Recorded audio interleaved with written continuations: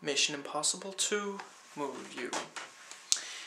When a deadly new virus called Chimera and the only known antidote, the name of which escapes me at the moment, are stolen, Ethan Hunt is ordered to assemble a team in order to get them back. The first team member, and the only one which is set in stone, is a professional thief that he doesn't know personally. And right after recruiting her, they fall in love, I guess? They have sex, at least. I don't know exactly why. I guess they just, they really click on the fact that, they share the personality trait of being a risk-taking dumbass. Yeah, that really must be it. So they, right after they've consummated, they find out that she has to go undercover with her ex-boyfriend.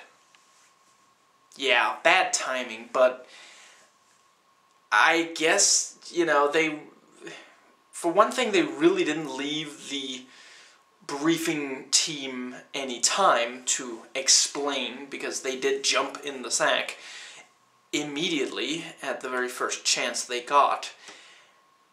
And one also really has to wonder why Ethan is quite that unprofessional, sleeping with someone he's just recruited for a dangerous and important mission. Yeah. Anyway, Luther Stickle returns, and and they've given him a personality trait that I'm not entirely sure he had in the first one. He's kind of into fancy clothes. I don't know, I guess it works okay with how he was in the first one. And we have the fourth one, Billy something, who is present and flies a chopper. Yeah, remember how in the first one, everyone Ethan came into contact with had, some personality, and basically everyone, you had that whole, who can you trust kind of thing. Yeah, that's gone here. And we have this, team member who's just, he has no character. He's there.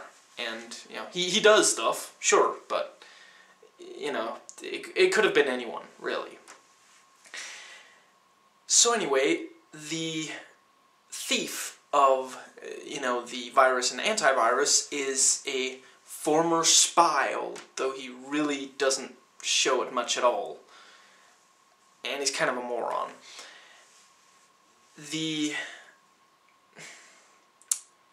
Yeah, I guess that just about covers the plot. So I will move ahead into... I'll start with the few good elements of this film, because after that I'm gonna give it a bit of a reaming, and in case you just want to know if this movie is for you, I can understand why you'd watch it just for the good elements, because the good elements are, this is a John Woo action flick. It looks good, and the action is, pretty great. It's, well choreographed. He has, yeah, it's John Woo action, and that in itself is a lot of fun, and, I can understand watching a movie just for that. And hey, as far as his, since he came to America, he's made one good movie. This one isn't it. It's Face Off, if you didn't already know. But this one is the one with the best action, pretty much, of his, other than Face Off, since he came to America. So, yeah, if you want to watch it for that, go ahead. And that pretty well covers it for the positive elements. And the positive elements are, kind of at odds with the rest of the movie. It's not like this is the one element that works. It's just that this is the one element that is clearly from a different movie and was just transplanted here.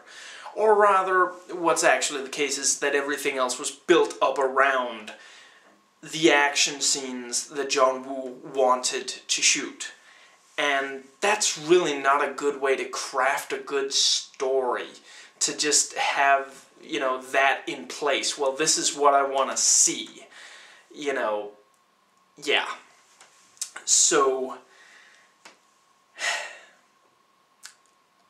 basically, one of the big problems is just the emotional core of the movie.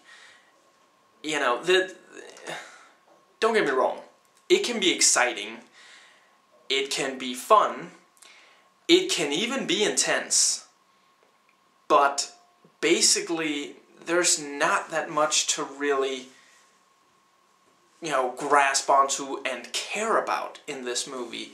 You know, in the first movie, there was, you know, the first movie had a reason to exist. It was an interesting concept, and, you know, it actually is a pretty good spy thriller, you know, with a real classic sort of feel to it. It really didn't need a sequel, but if one had to be made, it could have been a heck of a lot better than this, and a heck of a lot more fitting. But I'll get to that. The emotional core is supposed to be the relationship between Hunt and the thief, Naya, I think her name is. Thandie Newton, looking hot. And it's just not there. Where's the reason for these two to be together? They knew each other for a couple of hours, almost got each other killed, and they jump into bed together, and that's supposed to be it. You know, their relationship doesn't actually develop beyond that point. That's when she goes undercover, and we're just supposed to see this great future relationship between them that, you know, we want to maintain. It's almost like a fairy tale or something.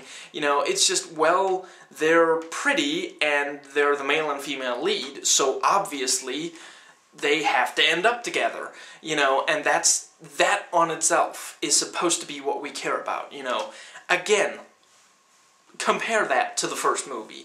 That has a real, you know, genuine, compelling situation, you know, and Hunt is a more likable character in that, and more of a spy, but yeah.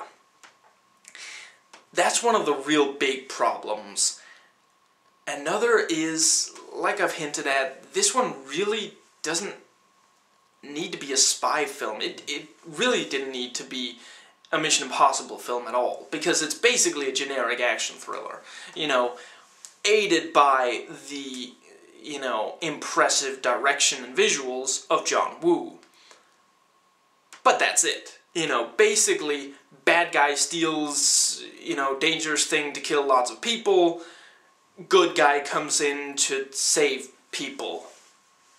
Things go kablam. You know, that's, yeah.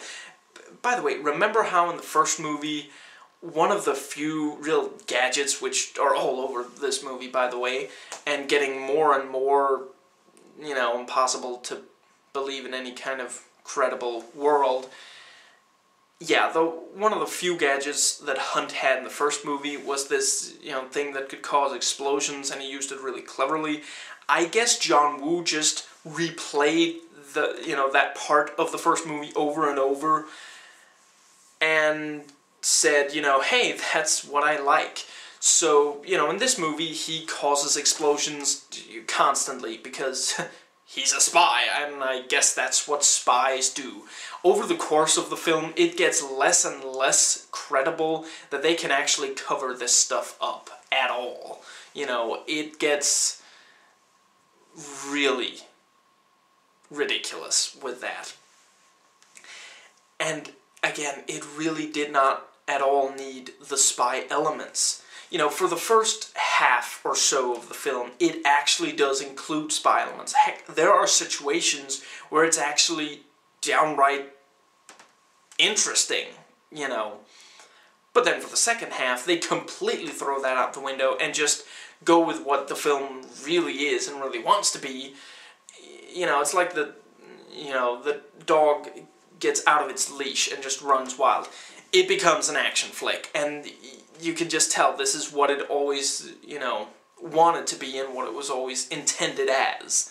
And everything that came before, you know, it actually even has to shoehorn in being a spy film. There are several situations where it really just doesn't make sense that they, you know, take the approach that they do, but they want to stay, stay pretty close to the formula of the first one, and I guess maybe somewhat to the formula of the series, but again, I don't know a lot about that. I haven't watched very much of the original 60s series. But yeah, so, you know, we have this handful of agents that have to solve the situation, where there are actually situations where you're just thinking, why don't they send in, you know, like a Black Ops armed team and just deal with it like that? That would make a lot more sense. But yeah. The characters are just not very interesting at all. You know, there are things that just come out of nowhere. You know, I'd say it's especially obvious with Naya's character. I have no idea why she does half the crap she does. It just, yeah, suddenly they needed her character to do something specific, and she does it, and yeah, I don't know, it just, you know, they had written themselves into a corner, I guess. Yeah, I guess that pretty well covers it for what I can say without giving away any spoilers, so yeah. I've reviewed other parts of this series, the links are in the description box. Please rate and comment, and hey, if you like this video, that subscribe button's just waiting for you to click it.